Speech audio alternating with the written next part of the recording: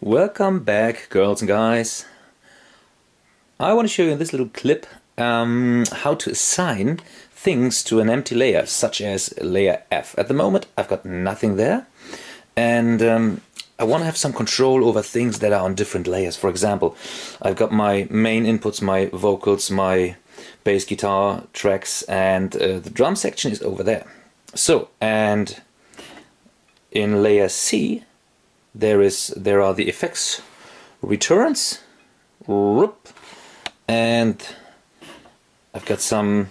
There's the DCA layer and some more inputs on layer B. So I want to have a custom layer, and we do it the following way.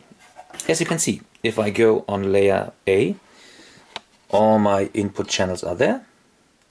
If I go back to layer F, which is empty, you can see nothing. So that's how it's supposed to be, because there is nothing. How are we going to change that? We go to the setup button, and now we want to change the surface, so we touch the surface button, and we've got this little neat screen there.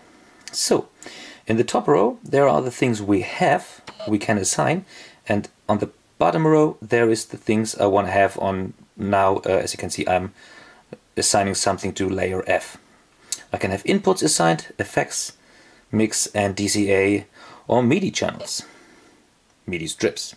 So let's say we want to have the vocals on one. It's easy as, yeah, I've got the vocals there, and I want to have next one, and let's say I want to have some effects, maybe. See, I've done it wrong. I'm right in the middle of the strip. That's why the faders are coming up right there. I can show you right now how to delete them, because I need to. I touch them and I take them out, just like that. So we start on strip 1. Let's do that again. I go to the inputs, and I simply drag and drop vocals, maybe the bass, tracks, and we want to have some effects there, effects sends or effects returns. You can do effects 1 and 2, and we want to have some control over the mixes, so we take maybe auxiliary 1 over there, up, auxiliary 2, and maybe some DCAs. So I have 4 left, so I take this DCA 1, oh come on, 2, 3, and 4.